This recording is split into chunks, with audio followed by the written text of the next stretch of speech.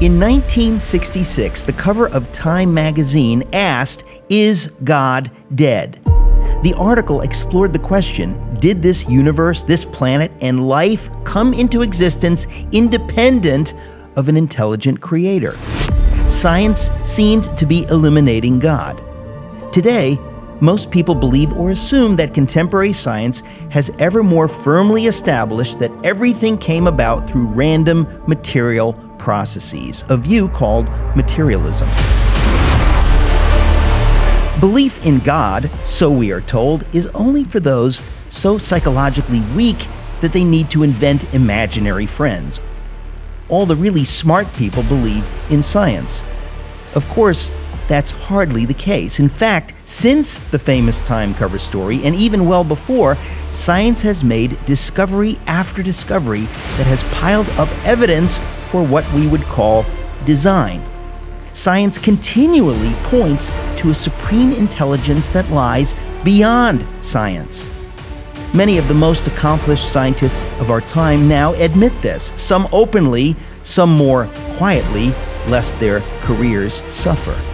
Those still faithful to the old materialist story that an infinite amount of time plus chance plus matter could produce everything we see today have become ever more panicked, kind of like children in floaties clinging to their side of the pool. The Big Bang changed everything. No, not the TV show The Big Bang. The discovery that 13.8 billion years ago, our universe came into existence from the explosion of an infinitely dense and infinitely hot state. This explosion has been expanding outward ever since, creating nebulae, galaxies, supernovas, stars, planets, asteroids, comets, and anomalies like black holes. Everything changed because we could now do the math. There wasn't an infinite amount of time for random events to produce our world. A lot, yes, but only so much. The question became, what were the odds? It turns out to be a devastating question to the old materialist gospel. The more scientists learn, the more they realize how improbable it is that we are here at all. These findings now constitute the fine-tuned universe argument, which even the late Christopher Hitchens, the most prominent of the new atheists, admitted was the best argument for God.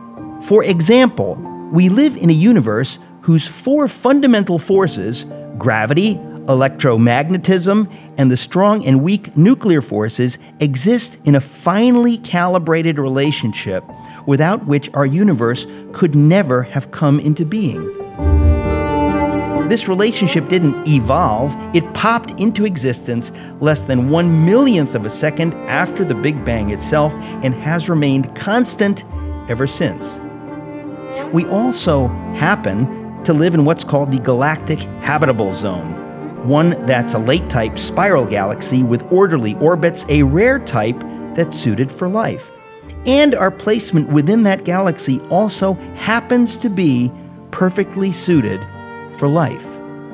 One way of visualizing the hundreds of miraculous coincidences that had to happen in order for our universe, galaxy, solar system, and planet to exist and support life is to realize that someone could have destroyed the possibility of life by subtracting or adding the mass of a single dime to the entire observable universe. We live on a planet, Earth, that meets more than 200 unique conditions necessary for life to exist. For example, if the planet that we call Jupiter were not precisely where it is in our solar system, there would be no life on Earth. Its incredible mass and gravity acts like a solar system vacuum cleaner that keeps asteroids and comets and meteors, like the one that extinguished the dinosaurs, from constantly bombarding the Earth. If the moon wasn't exactly the size that it is and exactly the distance it is from Earth, and if the Earth wasn't exactly the size it is in relation to the moon, there could be no life on Earth.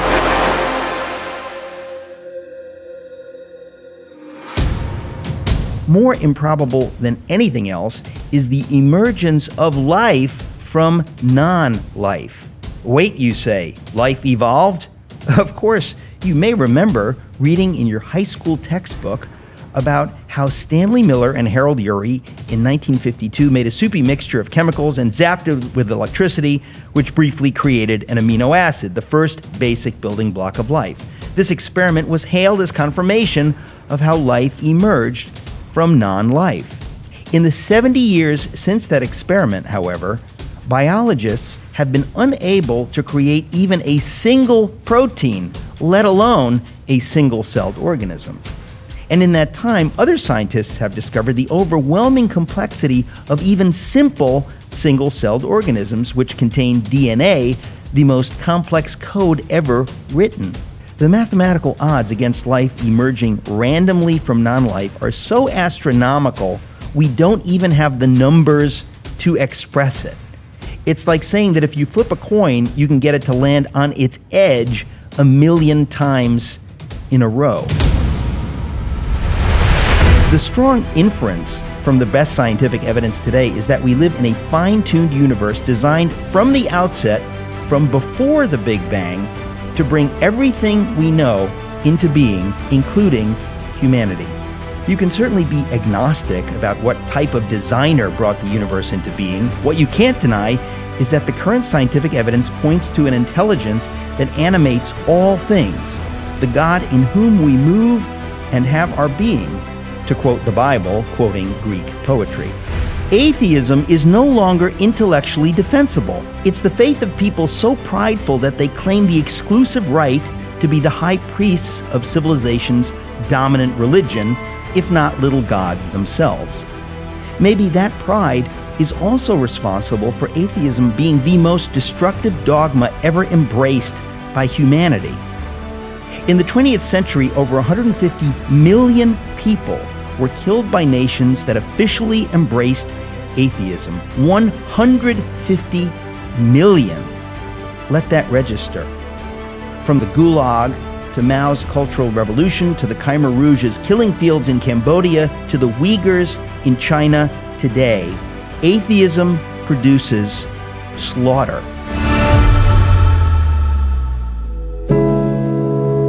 Because it's logical. If everything came about by chance, nothing means anything. So if slaughter on an industrial scale serves your purpose, why not? There's no arc of history. There is your meaningless existence and then the grave. Butcher whom you may. Or maybe everything does mean something. We aren't here by chance, but by design. Science suggests as much.